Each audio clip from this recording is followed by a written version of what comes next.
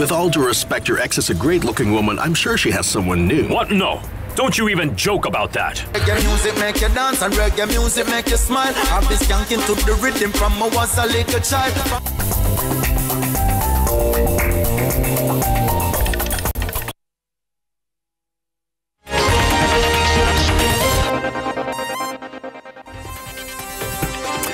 Welcome back. Now, as we enter the home stretch of the campaign season, questions abound as to whether Kenyans will have a free, fair and credible election. Since 2007, public confidence in the integrity of the electoral process has been waning. Or does Kenya have the capacity to conduct free and fair elections? Or does Chapter 6 of the Constitution define the standards for leadership and integrity? And how do Kenyan citizens put integrity at the head of this election? Those are some of the questions we will be looking at tonight on the Voters Hub. Let me introduce my guests really quickly. To my far left, we have Sheila Masinde, Transparency International Executive Director. And we also have to my right, Eric Ngumbi, Head of Corporate Affairs and Communication at the Ethics and Anti-Corruption Commission, as well as Commissioner Juliana Cherera, Vice Chairperson of the Independent Electoral and Boundaries Commission. Thank you all for joining me. And I think before we begin the conversation, I'd like to play a bite of Dr. Fred Matiang'i at a National Council on Administration of Justice forum over a week ago, where he made some revelations on the caliber of candidates that will be running for office. Take a look at what he had to say. The amount of money being spent in the campaigns out here is incredible and totally crazy. We are going to have an unprecedented case of voter bribery in Kenya during these elections. And as I've said before, and I'm not shy to say it here again today, if we are not very careful as a country, we're going to launder into elective institutions drug dealers, criminals of unprecedented standards. And in some constituencies, the people we are profiling or we are investigating, or the people on Mr. Kinoti's radar, are the leading candidates in some constituencies and in some areas. All right, some very serious revelations there from the Interior Cabinet Secretary. Let me begin with you, Eric, from where you sit at the EACC. What kind of integrity vetting do we need to start seeing during this election season? Thank you very much, Victoria. First of all, I want to agree fully with what the CS has said. It is indeed true that if we are not careful as a country, we are likely to have a gang of individuals who face all manner of criminal charges, people who are drug dealers, murderers, and thieves occupying public office. That means that when it comes to election in August, citizens must be very, very careful as they choose their leaders. You have talked about vetting. This vetting relates to integrity, integrity being what Chapter 6 of the Constitution is all about. When we are talking about integrity, we are talking about quality or character that is in accordance with what has been prescribed under Chapter 6 of the Constitution and the Leadership and Integrity Act. An individual who has not engaged in abuse of office, an individual who has not embezzled resources, but there is a challenge.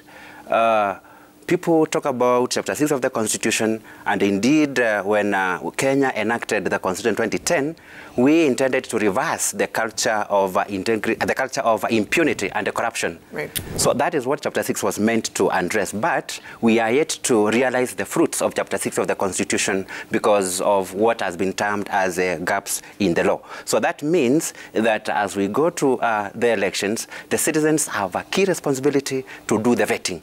EACC will do its part, IEBC will do its part, but citizens have the ultimate responsibility to do the vetting because they have a very powerful and unimpeachable tool called the vote.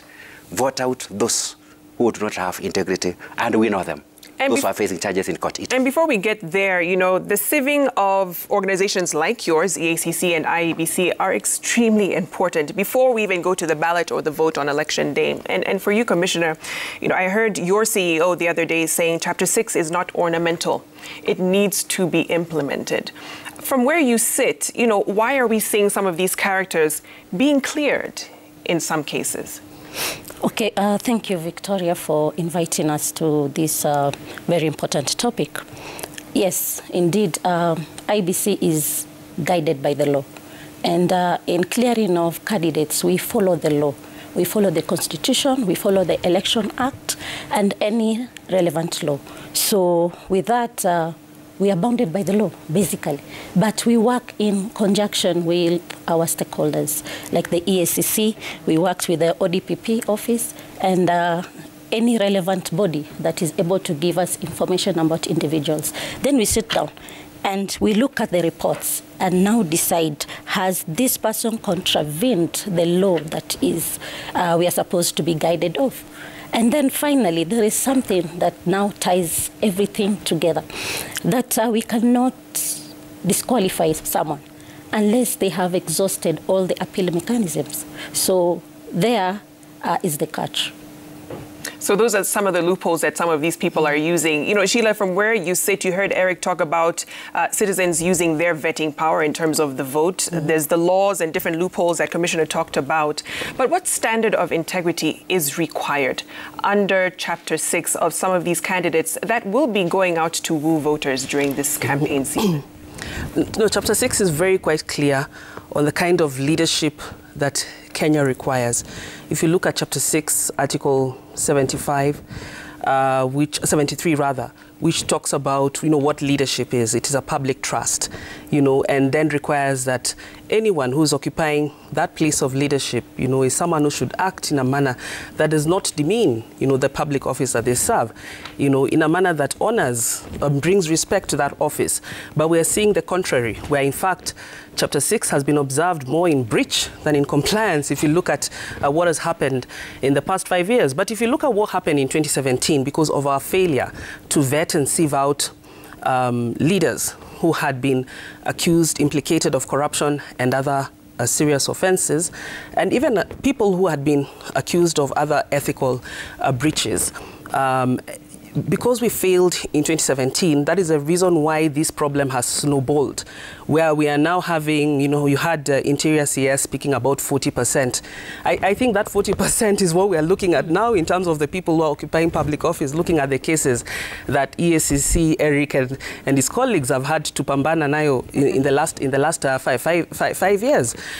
Because we failed to do what was meant to be done at that point, we allowed them into office.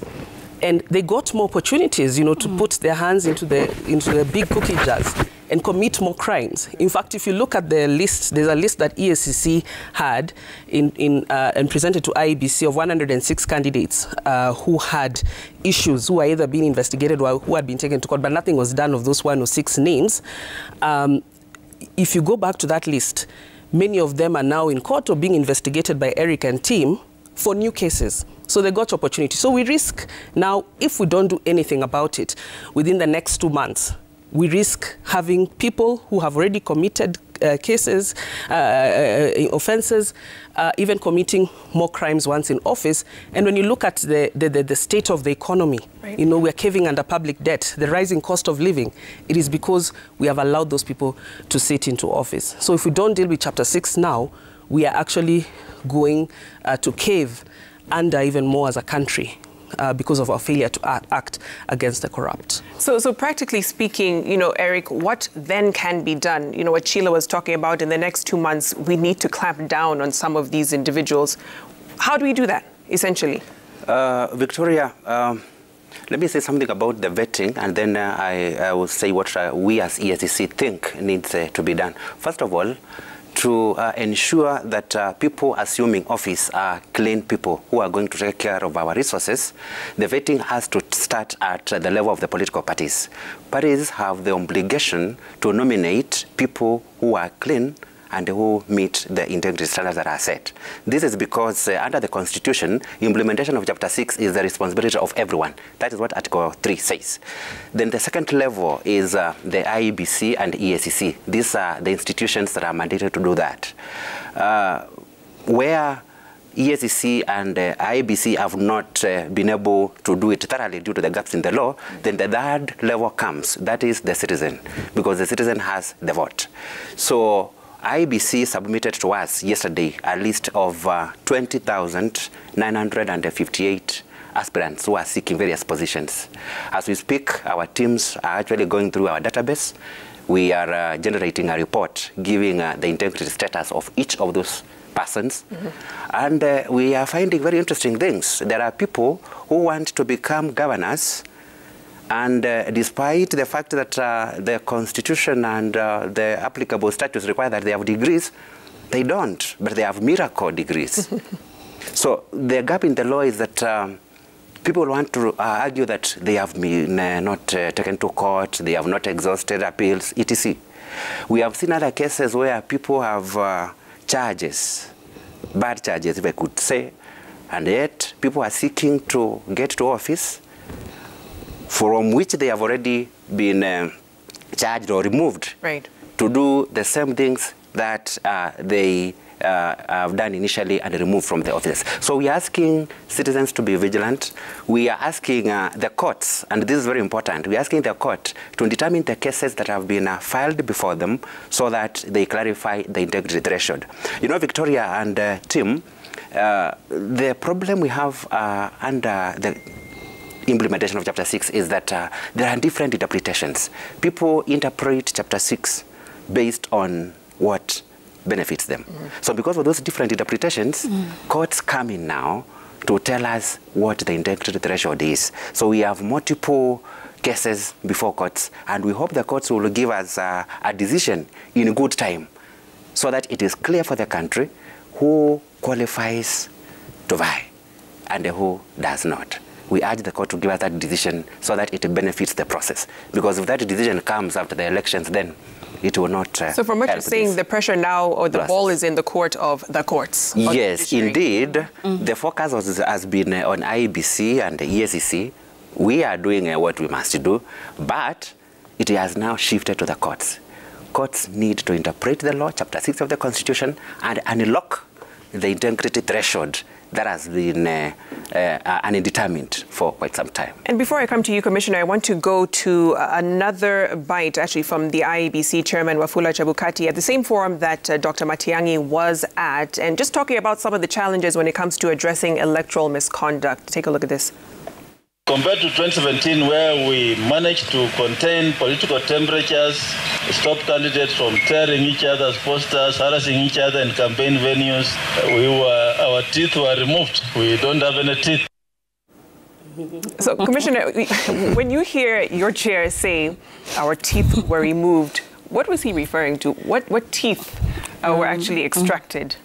You remember we were doing the enforcement of the Code of Conduct, and we started summoning people who were having hate speech. So in the process, we were given a court order to stop, and the matter was taken to the ODPP's office. So as we speak, we can no longer summon anyone. When we hear hate speech, we take it to ODPP and we take it to NCIC. So that's why the chairman is saying that we don't have teeth. And with that, at least the two things that we did, it calmed the temperatures. It calmed the temperatures of the country. People did not want to dare to have hate speech, and I think it was a good thing. And now ODPP, it's good because he has the power to investigate. So with that, when we have the evidence, it can be taken to him and it is prosecuted. Sheila, let me bring you in. We're running out of time, but just to get your take, and I just want to put the question that I kind of fielded at the beginning of my intro, which was, how do citizens put integrity at the head of this election? So essentially, what's their role now? Of course, as citizens, we expect citizens to come together, unite, and reject any person who has been implicated in a corruption case or any other criminal offense or any other ethical issue. We expect that they will say an outright no to them. I think we have seen the opposite in previous elections, where instead these people are glorified rather than stigmatized, but we need them to actually reject these people outrightly. As civil society, we're in various efforts. We're actually conducting social vetting exercises and providing forums for citizens to be able to assess all these people who are seeking their votes and claiming that they can be able to deliver on the various mandates of the elective seats that they are sitting. And I know there are various other initiatives at the community level with residential associations. I belong belong to Langata constituency, and I know we have an effort towards interviewing all candidates at the constituency and at the ward level. I've seen other efforts in Kilimani, Kileleshwa, and we are supporting other efforts up country. And those efforts need to continue so that citizens are actually vetting these people and asking them direct questions, even in regard to issues around Chapter 6, their integrity, their character, and their competence. Let me deal with something, or rather comment on something that Eric has said on that we are looking at the courts. Indeed, we are. Even as civil society, we have presented a couple of courts seeking interpretation on Chapter 6. For instance, who is the right institution who should be declared the custodian of Chapter 6. You know, a reading of Article 79, we believe the Ethics and Anti-Corruption Commission should be the one actually has been given the mandate to ensure compliance and enforcement of Chapter 6. And so I know that has been one of the gaps. Who outrightly is responsible for this? Because sometimes there's a back and forth. Who's responsible for vetting? Who's responsible for clearing? But we have taken that matter to the court, and we hope that we can be able to get that direction and clarity. Among other issues we're also seeking is the question around the ethical and also moral standards in regard to Chapter 6, because right now we are looking at the criminal standard. But there are some issues which are not really of a criminal nature, but they speak to the ethical they speak to ethical issues, which might not necessarily end up in court or be prosecuted, but then they tell you of a person's character, you know, someone involved in fights and so on. And I think in 2011, we set the Chapter 6 standard so high. Remember when the former Deputy Chief Justice left office because of simply pinching, not simply, but I mean just pinching a nose, which of course was in disregard to someone else's rights. But she was actually removed from office for pinching a nose. But now we are having people who have been accused of murder, people who have been accused of grand corruption, theft, and other serious offenses, who continue to remain in office and feel that they have a right to continue to contest, yet they have committed very, very serious offenses. So what really is our standard in regard to Chapter 6? We have to really get it right. So as civil society, we've taken that mantle, and we'll be seeking the direct, direction from the court. And also, we have also taken some cases also against individuals who we believe should not be cleared to vie for office because they've already been impeached. Because once you're impeached, Article 75 of Chapter 6 is very clear. You have technically been removed from office. So if you've been impeached from Kiambu governor position, you can't now say you're coming to Nairobi or you're going elsewhere. You have been impeached, you've been removed from public office. It is all public offices. Even an MCA, you can't vie for that. So, but we are because that matter is under the court, we wait to seek direction from the court, but we will continue to take our responsibility to ensure that certain things are done correctly. Okay, we have to leave it there. Thank you so much, Sheila, Commissioner, and Eric, for coming in and shedding more light on this issue, and also what citizens can do in terms of keeping those who will be vying for their votes come August 9th accountable. Let's take a short break here on Citizen Weekend. Much more ahead, including